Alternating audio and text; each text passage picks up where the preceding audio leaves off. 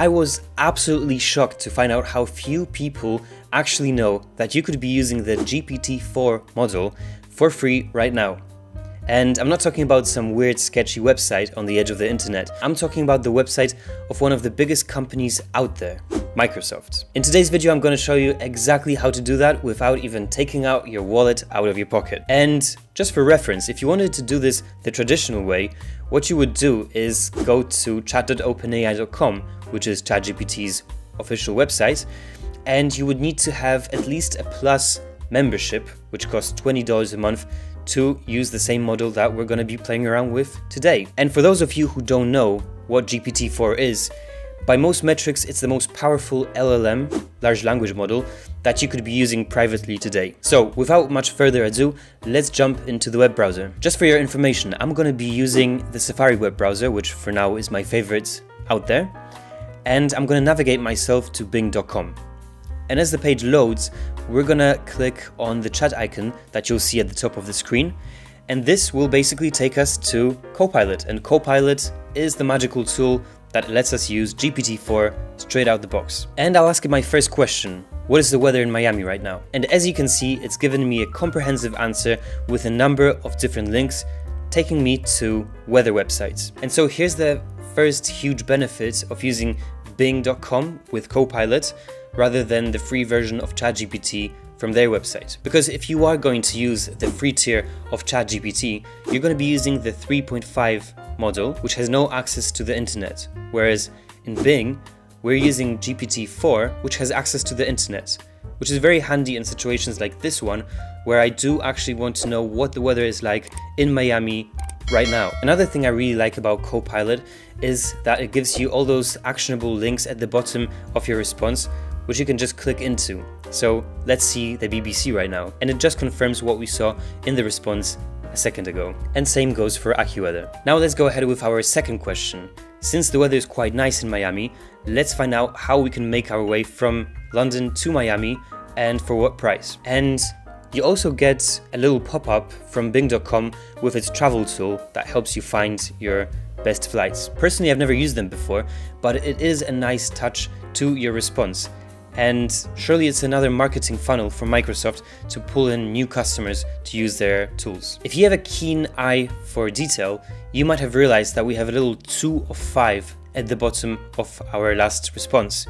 And yes, that does mean that our conversation will end once we hit that 5th response, but there are ways to mitigate that limit. And one of the ways you can increase that number is by using Microsoft's Edge web browser, which again is kind of a marketing campaign for people to start using more of Microsoft's products. But I mean, they're giving it to us for free, so why not? Ironically, there was always a joke that Internet Explorer or Edge is a great tool for installing Chrome or Safari, and that's about it. But here we are, the tables have turned, and now we're using Safari to install Edge. But since we're already using an AI assistant like Copilot, why not ask him to show us how to actually install the application? So I'll just ask it to download Edge for Mac, and it gives me the link to the website where I will be able to download the browser. So I'll install Edge and we'll continue the tutorial in that web browser. And here we are, back in Copilot, except this time in Microsoft Edge.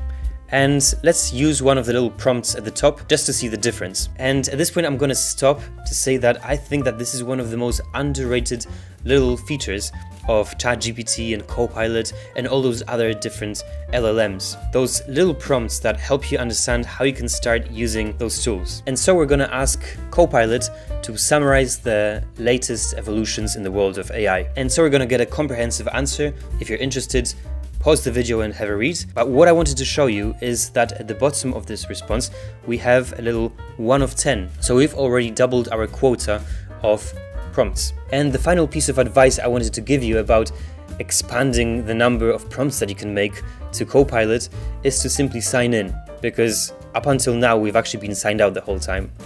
So once we do that, you'll need your Microsoft account to do that. Once we ask a question, you'll see that we're up to 30. So simply by installing the Edge web browser and signing in, we've jumped from 5 to 30 prompts, which is great. I don't think I really need more than that, unless I'm holding a really long conversation. But if this is free, I don't think we can complain. I mean, 30 prompts in GPT-4 for free, that's a great deal right there. And just for the sake of this example, I've asked Copilot if I should buy a road bike or a mountain bike. And as you can see, it's even given me a number of different links to buy the bike directly. Very useful. I really am getting the feeling that it is an AI assistant. GPT-4 within the ChatGPT website is a great tool by all means, but it doesn't give you that experience of actually being your assistant and giving links to things that you might buy or need more information for. The next thing I wanted to show you in Copilot is that you can have 3 different modes in which you can hold your conversation, and they are creative, balanced, and precise. And so if you're trying to write a long story or an email to a colleague, probably the creative one will be the best one.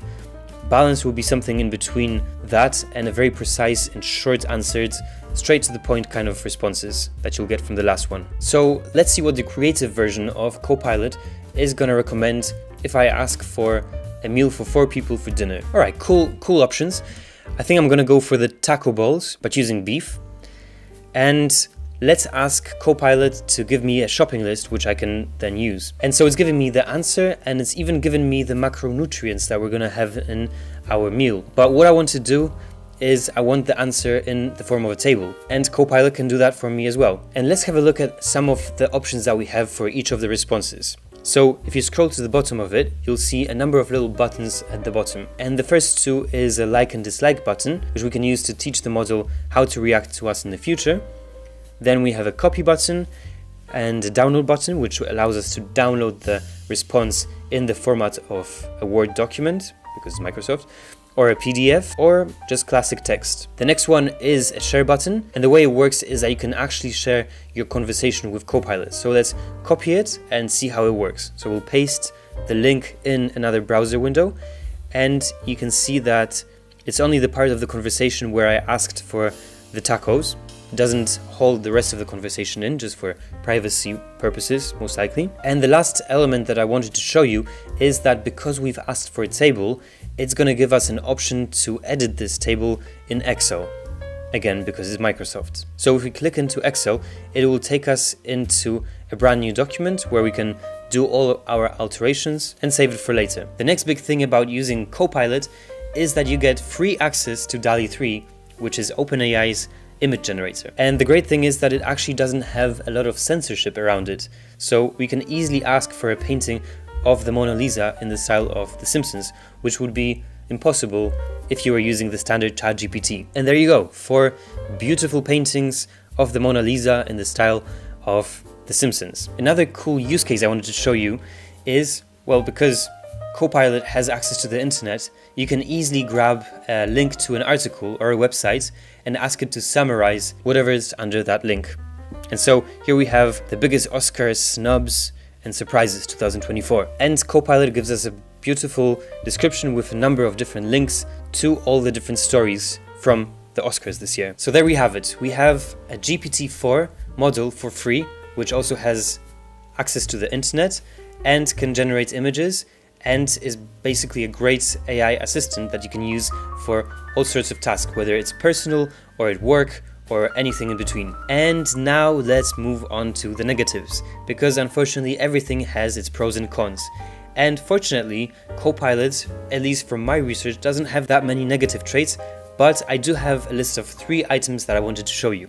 So the first one is that if you've ever used something like role assignment or priming, which are techniques for prompt engineering, which I've explained in a previous video, which I'll link up somewhere over there, unfortunately, you won't be able to use those in Copilot, or at least I haven't been asking nicely enough to do that. So as an example, I wanted to assign the role of an interior designer to Copilot in this case, and unfortunately what he told me was heartbreaking.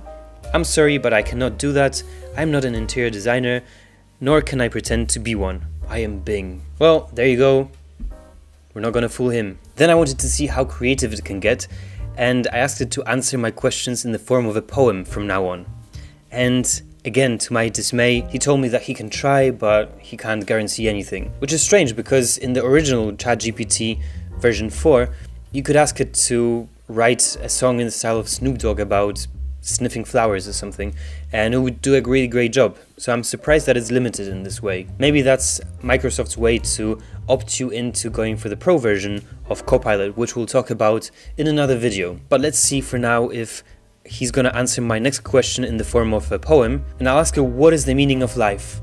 And well, I'm not a poet, but this is not even close to anything that resembles a poem. So in terms of using creativity and some of the prompt engineering skills, GPT-4 from Copilot doesn't do a really great job, unfortunately. And speaking of roles, you can't use custom GPTs like you would be able to in ChatGPT. And personally, I think that's a very small price to pay for, well, not actually paying anything for this tool. And this takes me to the point which actually is a little bit painful.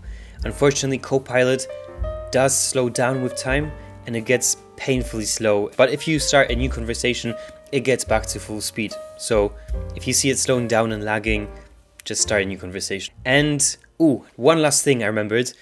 One last thing is that if you go through this video again, you'll realize that some of the UI elements of Copilot don't load up. So right now I do see the Copilot GPTs and I do see my recent conversations, but if you scroll somewhere halfway into the video, you'll see that none of those elements were present on the screen. So it's not very consistent, and I think it's just poorly designed from a technical perspective. But overall, again, this is incredible. You get GPT-4 for free, you get 90% of the features, and you don't have to pay the $20 every month. So I think it's a great win, and I, for instance, will keep on using Copilot until ChatGPT brings in new features which will pull me back. Because for now, I don't really see the point of paying that extra $20. And on that note, I am gonna leave you to it, and I hope to see you all very soon. Take care.